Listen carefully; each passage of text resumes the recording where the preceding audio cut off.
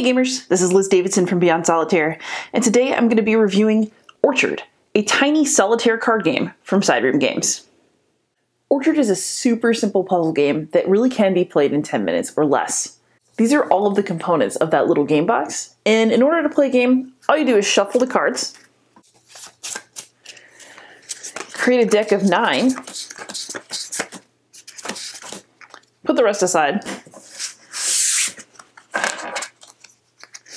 and lay 1 card out.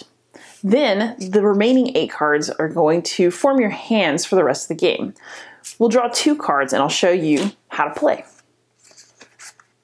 So what we're looking to do is we're looking to score the most points, and you do that by overlapping the most fruit.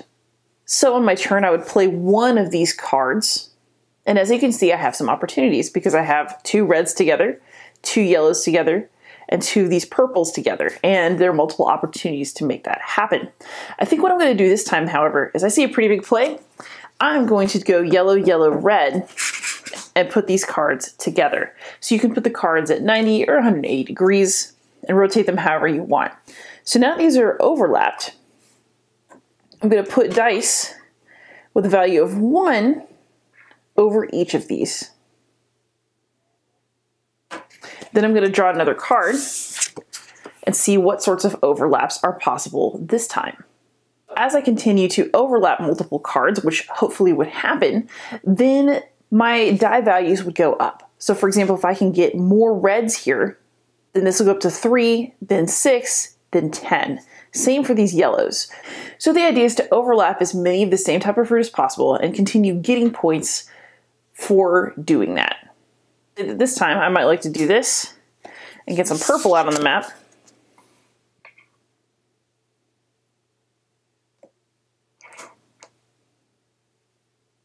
And then do something like this, where I'm getting another yellow-red overlap, where this die is going to upgrade to 3, and I'm going to put out another red, 1. And then of course draw again. There is one additional challenge to the game, and that is rotten fruit. So you might have noticed that I might want to get some really high value dice through overlaps, but maybe the cards that I have won't quite let me do that.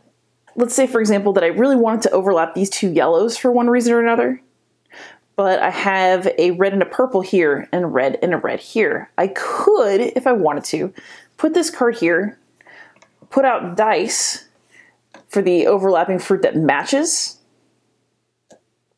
and then take a penalty for the one that doesn't by putting out 1 of these 2 rotten fruit tokens. So twice in the game, you can put out a token to mark that you overlapped trees that did not match. There is a consequence, however, and that is that you will take -3 points at the end of the game for each rotten fruit that's out on the board. Once you're done, you calculate your score, which is done off of this hilarious chart with terrible fruit puns.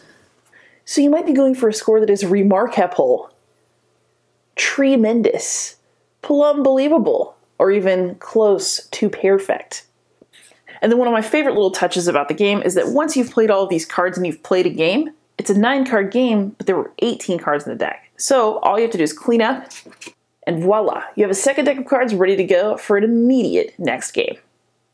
So now for some final thoughts. First off, I really like Orchard, and I think it's a really good little pocket game.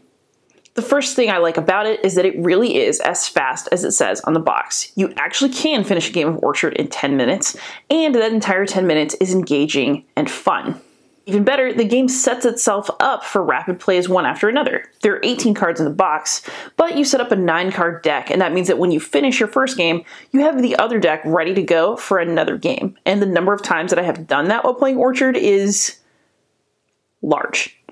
It's not only a game that doesn't demand too much of your time, but the time that you do spend with it is so charming that you're generally willing to set it up and play it again right away. The other thing I really like about Orchard is the actually tiny box size for a tiny game. This box is sturdy, which I appreciate, but it's also small enough to go into a backpack or a bag, and it's going to become a travel game for me for sure. I really like this one, and I like it enough to pull it out at lunch if I have a moment. I should note that the footprint of the game on the table is also fairly small, which is a real bonus in a game that's supposed to be a small backpack game. And then finally, the puzzle of Orchard is just fun. I really like looking at the different patterns of fruit trees, trying to figure out what the exact best type of overlap is going to be, and going for some of those big plays, maybe even at the risk of putting down a piece of rotten fruit. Overall, the gameplay itself is fun, it's snappy, it's exactly what it's supposed to be for a game of this size, and I really recommend it. I like it a lot. Orchard does have a couple of potential drawbacks. The first one is I do think that it's such a small, quick game that if you play it a bunch of times in succession, you can burn out on it, especially as you get used to some of the card patterns. So your mileage may vary with that. I find myself playing it a lot, giving it a rest, and then playing it a lot again. That's typical for me when it comes to small games. There's also a tactile issue for me with Orchard, and that is that you place the dice on top of the cards and then have to move the dice out of the way, layer another card down, and then put the dice back on top. That means there's a lot of potential to forget where dice were originally placed, to forget what scoring number was originally on some of the dice. You have to be very methodical about, I like to take the dice off, lay the new card down, put the dice back on, and then adjust the scores. But you have to make sure that you're doing it in some sort of pattern, or else it's actually pretty easy to either mess up your dice or get lost somewhere in the process. And that's the only real complaint I have about Orchard.